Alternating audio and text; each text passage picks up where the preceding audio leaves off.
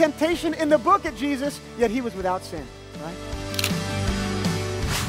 So you know what the good news about that is? Whatever area you're struggling with in life, Jesus understands. Jesus is crying out through the Bible, listen, don't close your eyes to the needs of people all around you. I put them around you so that you can be Jesus to them, and as you do, you will find true life.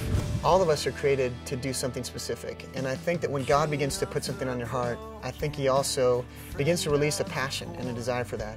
And so though I was kind of afraid to speak at first, it was kind of nerve-wracking for me, but I had such a passion to see people change. More and more, I begin to see truths of the Word. I begin to see God's Word play out in my life the way that it said it would, and have those experiences.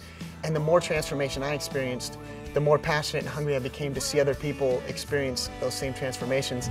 Most of us are under this opinion as well, is that we've been sold to by the world that the path to happiness, the path to fulfillment, is getting more and more for ourselves.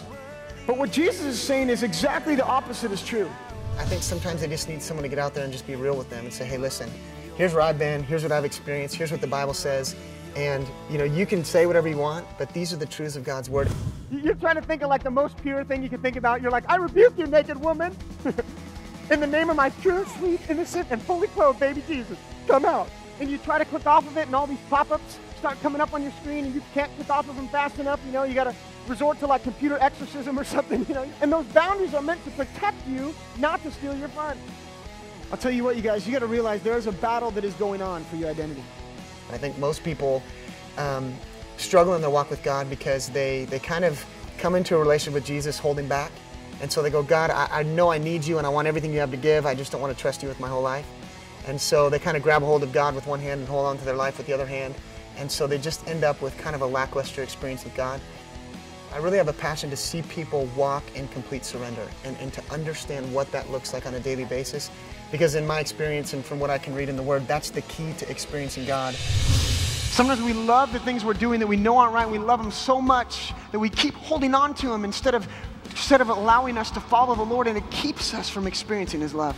And I was pent up with anger from my dad. I was an abused child and abandoned. I came to this and it changed me. It showed me that I don't need to be angry. I can be, happy with what I got and what I've been given.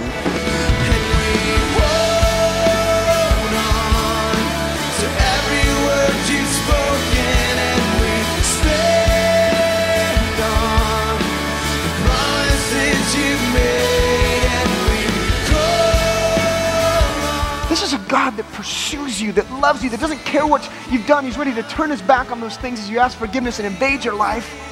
That thinks about the smallest details of you, that is consumed with thoughts about you all the time. That wants to welcome you home at any moment and restore your life. This is a God whose love is pursuing you.